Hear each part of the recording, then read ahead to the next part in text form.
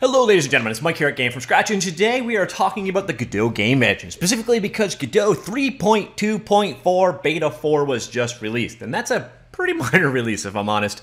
But I'm talking about this one because there is some news in there that has literally been 20 years in the making, technically 23 years in the making, I believe. So let's jump in, take a look at what is new in Beta 4 or in 3.2.4 in general. By the way, this is obviously a beta, so don't use it in production. You know all that by now.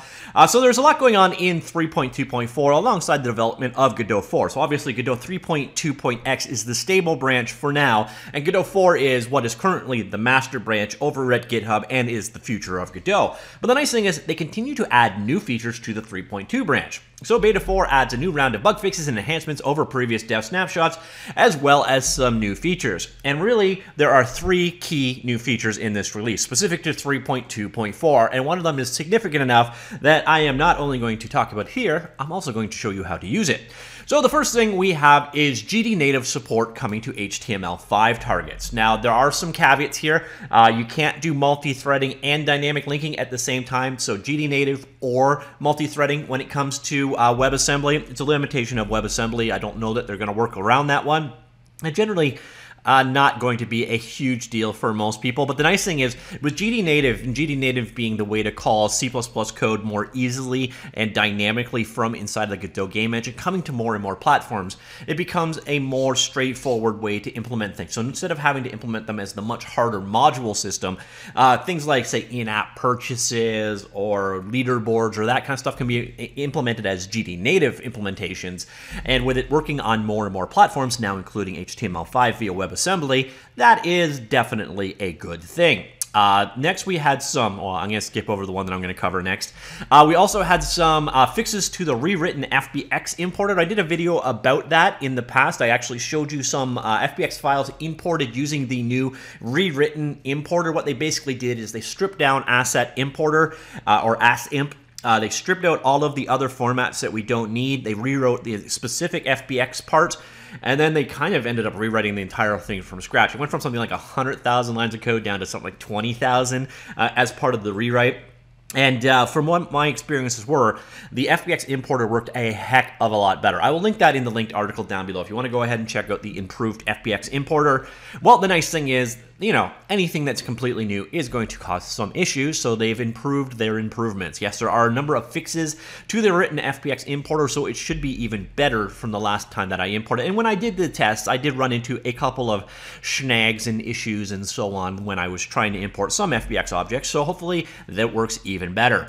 And then finally, the thing that I've been skipping over here is MP3 loading is finally there. Now, MP3, it's the industry standard for audio. It just is. It's maybe not the best codec out there for encoding your audio, but it won. Probably due to the proliferation of MP3 players, even though I think pretty much every MP3 player on the market right now can play FLAC or OG Vorbis format and so on.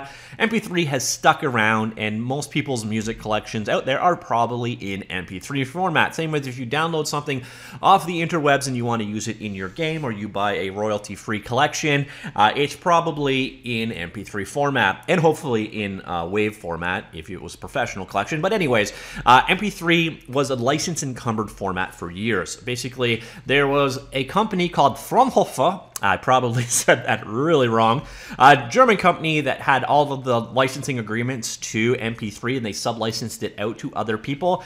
Started back in the late 80s, so they had the codec license for MP3. Anyone who wanted to use it had to license it from them. The thing is, 3 years ago, Fraunhofer's license expired. That means that it was now in the public domain, and anyone can use MP3 format. It means it was no longer license encumbered. Now, I don't know that many people actually got sued over using MP3s, but there was always that threat there. And given how litigious this world is, it's a viable threat. So you can now play MP3 files inside of the Godot game engine. Yay! And there was much rejoicing. So I'm going to quickly show you how to do this. It's very simple. I created a new project called MPB. Anyways, while it loads, what you do, basically just create a scene like normal, drop your MP3 file in. You will notice it is recognized as a valid format. Of course, what you're going to have to do is use Blender 3.2.4 Beta 4 or whatever the heck we're up to right now, 3.2.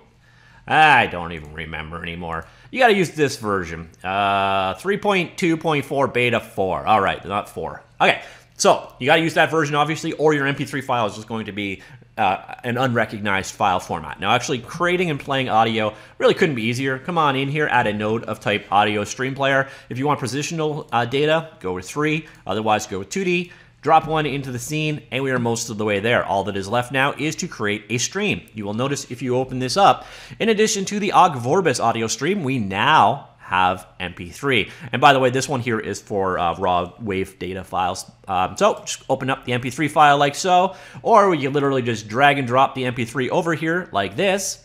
And there is your waveform data in MP3 format. If you want to autoplay it, you can do so. You want to turn it on right here, which I'm going to do. Let's go.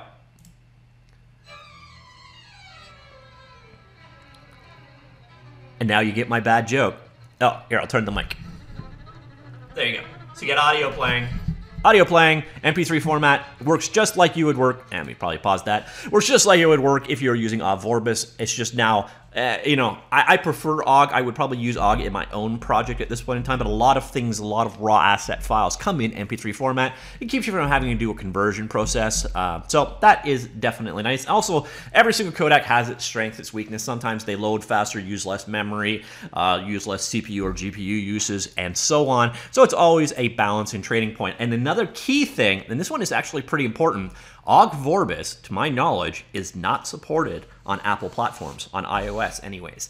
So it's always been a bit of a workaround to get things working in those platforms. So you always used to have it, like when it looked at audio breakdowns of compatibility, it would be Ogg Vorbis on Android in here, and then it'd be like MP3 on this platform, and web audio would only play this, and so on. So it is one of the most universally supported formats. It is finally in here. Now, this is not it for 3.2.4 generally, but that is it for beta 4. We got a number of things coming in 3.24 release overall. Some really nice ones, including 2D sprite batching for GLES3. I think I did a video about that as well. Should bring us much better performance for our 2D sprite drawing games. Basically, what you do is you batch a bunch of sprite calls. So instead of, you know, drawing 1,000 different sprites, you batch them all together and then make one draw call. It should generally perform faster. New software skinning for mesh instances, rewritten and greatly improved FBX importer. Again, improved web editor prototype. This is actually his ability to run Godot entirely in the browser. I did do a video about that one for sure. I do a lot of Godot videos. New option to snap 2D transform to whole coordinates. Mac OS ARM64 support, so the M1 chip, if you're one of those people. It's only in classical, not mono yet, but it is in there. You can now configure the number of lights per object from 8 up to a whole of 32. And the nice thing is, with Godot 4, that's going to go away completely with the new lighting system. Optional GDNative support for HTML5. Again, that one is new. And MP3 support for beta 4 only as well. So definitely some nice stuff. And then we got a bunch of smaller things. What you should probably notice here, this is beta, and the key thing with beta is they're looking for, you know, testing and feedback and so on. The big areas they want people to test out are Android app bundling, MP3 loading, optimized awk trees, rewritten importer for FBX files, GLES orphaning on the desktop, various improvements to 2D batching again, audio worklet support, multi-threaded builds, GDNative support for HTML5, the ARM64 or the M1 support on Mac OS. These are the kind of things that they really want to focus on testing. Obviously, a lot of those things are the new stuff because they are the least tested in this particular release. If you do want to check all of this stuff out, download links are here. Obviously, these are specific, not these ones. You do not go here. You do not do that. You will get the old version. And I only point this out, not at all because I did it. No, I definitely didn't screw up and download the wrong version. I promise you that if we go to my downloads folder, you're not going to find a Godot 3.2.3 beside Godot 3.2.4. That would be stupid, and I would not do that, of course. So if you're going to go ahead and download Godot 3.2.4 Beta 4, get it here. The standard build there, or the mono build, do not get it here. So definitely some nice stuff in here. Again, the nice new MP3 support. That one's, again, 20 years in the making, which is nice to see it finally here. It's kind of impressive that ARM64 support is in there, especially because so many open source developers are fed up with Apple. I'm shocked that anyone bothered to do that one. And then we've got, you know, GDNative for HTML stuff in there, the FBX importer improving more and more. So it looks like 3.2.4 is going to be a pretty nice release, especially with, again, you can move your lights up from 8 to 32, and then you've got the GLES batching. If you're working on a 2D game, 3.2.4 should be a pretty nice release when it is finished. But yep, Beta 4, check that out. Let me know what you think. Comments down below, and I will talk to you all later. Goodbye.